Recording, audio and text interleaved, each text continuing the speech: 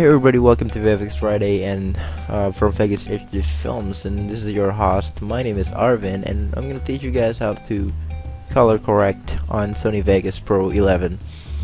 So the first thing you want to do is you open up your Sony Vegas and drop your footage into the timeline here, and I'm going to copy paste the footage so that we can see the difference before and after we color correct the video.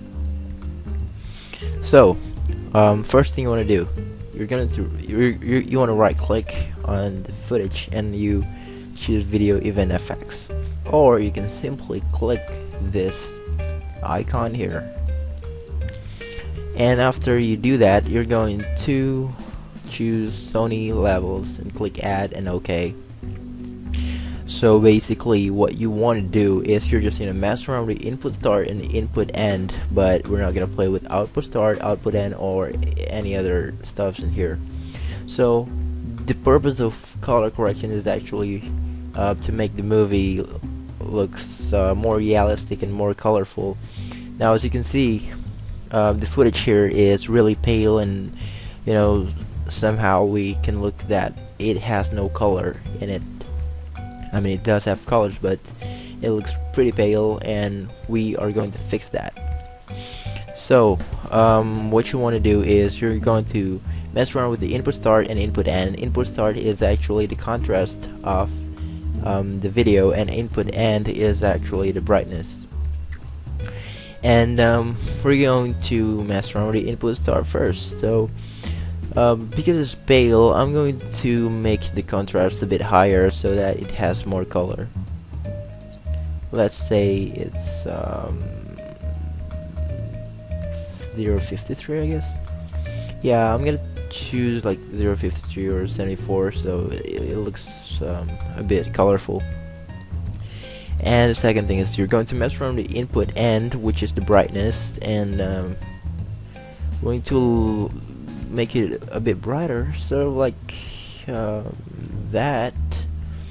And then yeah, basically you get your image here a lot colorful than before. So this is the before and this is the after. It looks a lot different, and this footage here makes more story than the first here, because it has no color, it has no bright color, it doesn't tell any story.